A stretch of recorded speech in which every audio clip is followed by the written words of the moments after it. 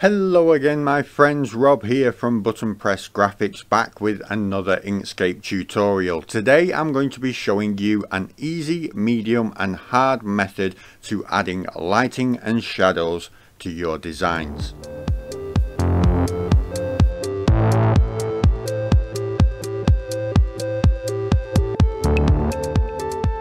Hello my friends, before I continue with today's video, I just wanted to let you lovely people know that there is a new version of Inkscape available to download, version 1.3, and with it has come a lot of changes, new additions and tools to use, including my personal favourite, the one you can see on screen right now, the Shape Builder tool.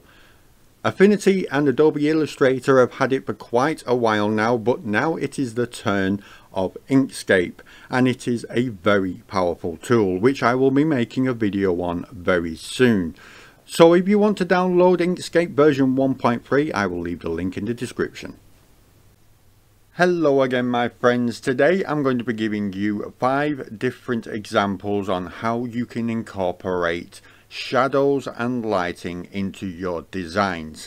The first 2 are easy methods that anybody can do. The second 2 will require you to have a basic understanding of lighting and shadows, and the 5th one is more of a professional view on light and dark aspects to your designs. So without further ado, let's get into it. Now, as you can see, I have already marked out what each one does. So this first method is simply by using what I went over in my last video, the filters. The filters are probably the easiest way that you can add effects onto your shapes.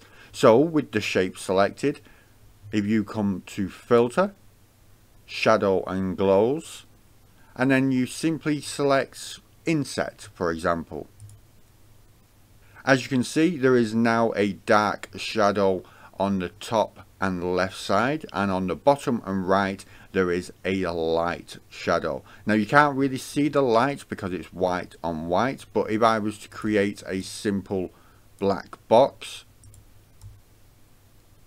and then drop that down to the bottom, as you can see, if I put that black box behind it, you can see the difference it makes to the shadows. The second option is simply by duplicating and lowering the selection to the bottom. So it is simply a case of copying the shape, dropping it down and then offsetting it ever so slightly. Now you can do that by selecting whichever shape you want to copy and then right clicking and going to duplicate, or simply using Ctrl, Alt and D to duplicate it.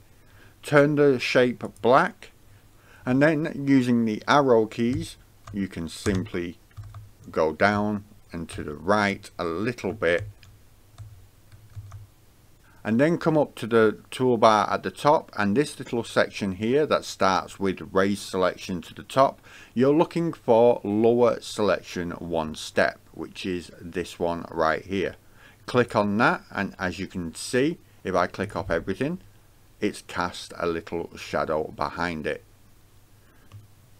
The next method is simply the same as the last one, but instead of offsetting it, we use a blur instead.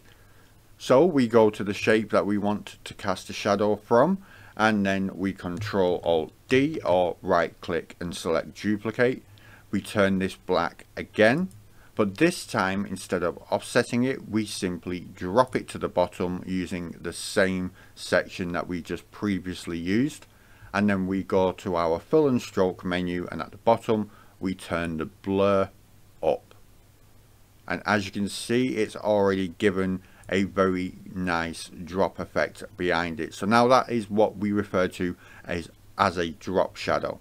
It's very simple to make, and as you can see, they are both completely independent of each other. Now getting slightly more difficult, we are going to duplicate, difference, and then use a blend mode in order to get a much better effect. But it still has its limitations. So firstly, select the shape you want to use, and then we are going to duplicate it twice. So right click, duplicate, and this time we want to change the color as well so we can see what we're working with. So I'm going to go with a normal yellow, and then I'm going to duplicate that yellow shape again. So Control Alt Delete or right click and go to duplicate. We're going to change this to a darker shade so we can differentiate the two, and then we are going to use the click and scroll so we can scroll down ever so slightly, just like that. Now with this top one selected, we're going to go to the other yellow one, and we are going to hold shift, select them both, and then go to path, difference. Now as you can see, it has cut out everything apart from the yellow object that was overlapping. Now if we was to turn that to black, as you can see, it's cast quite a decent shadow, but it still looks very blocked. So we're going to select the black shadow, and then we're going to come to the fill and stroke menu where it says blend mode. Select that, and if we scroll down to where it says overlay, it will change it ever so slightly so it looks like the other color underneath it is still coming through. Now if I was to move this off, as you can see, it's still black, and this blue shape is not in any way opaque, but as you go over, it still allows the color that's underneath to come through and mix the two colors for the piece that you are using. So when you have got through all of these options and none of them are looking as good as you want them to look, what do? Well, that's when you start mixing light and shadow, and you start thinking about exactly where the light is coming from. Now for this, we are going to use gradients, and we are going to use light and shadows to give yourself a really good effect on a ball, and a ball is the perfect object to practice on.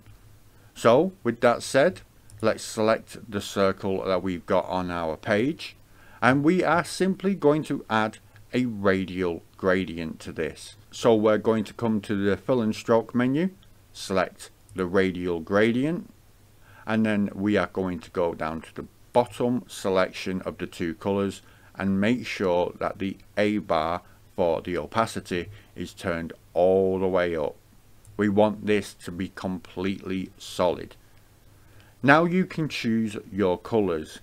Whatever color you choose for the top, it should be the same color for the bottom, only a lot darker. For example, if I was to do a blue color on the top, just like that, and let's turn the opacity up as well so we can see what we're working with.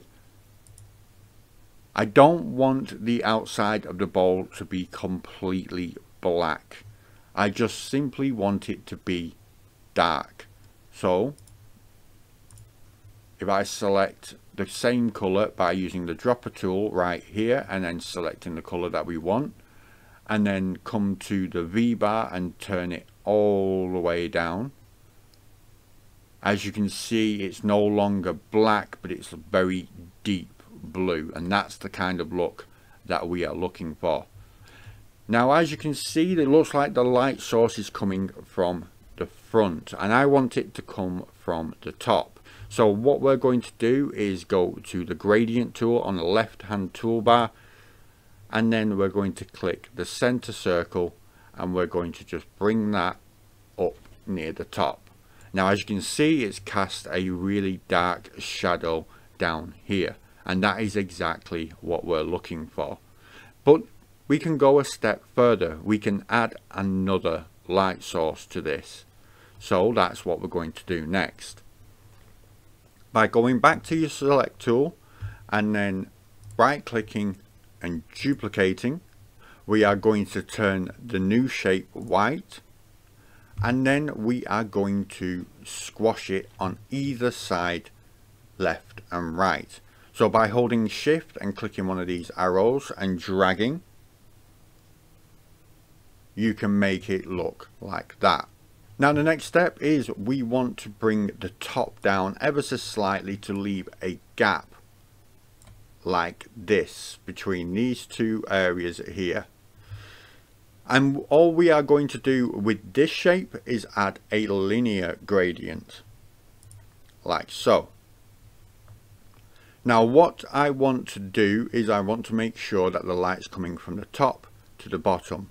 So we can simply go back to our gradient tool and move the start point to the top, and then clicking and dragging while holding Control, we're going to bring the end point to the bottom, just like so.